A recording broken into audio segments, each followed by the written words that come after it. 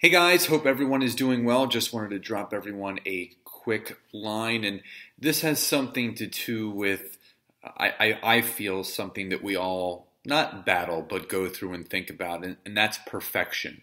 And whether that's perfection in everything you do, in what you say, how you do it, whatever the case may be, there is no such thing as being perfect. You know, something that my girlfriend Tara always tells me is that you need to be imperfectly perfect, which I love because it really allows you to settle in and realize that it's not about being the best. It's about being your best. And I've talked about this before. And if you're striving for perfection, you're setting yourself up for disaster because the one littlest slip, fail, fall, bump, cut, scrape, whatever there may be, it's going to throw you completely off.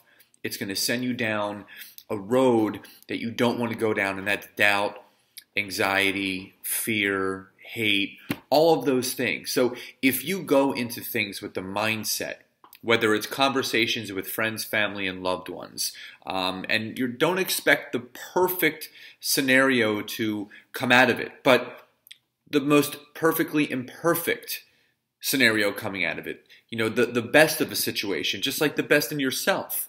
So go about life striving to be your best without comparing, without judgment, and worrying about everyone else. Worry about you in being the best to your ability and everything that you're capable of, because you're capable of everything.